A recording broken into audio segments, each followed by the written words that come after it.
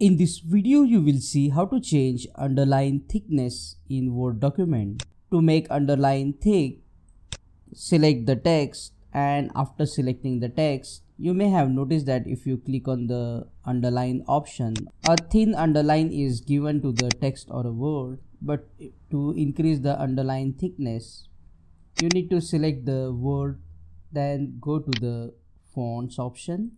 Your interface may look different, but you just have to see this option, Underline Style.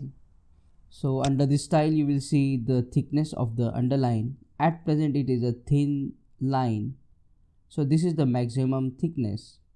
You can select the maximum thick underline. You can see the preview here and just click on OK. This will increase the underline thickness in Word. Now check out these useful videos shown on screen related to Microsoft Word. Click on that like button, comment below and let me know if this video solved your problem. And don't forget to subscribe and press the bell icon.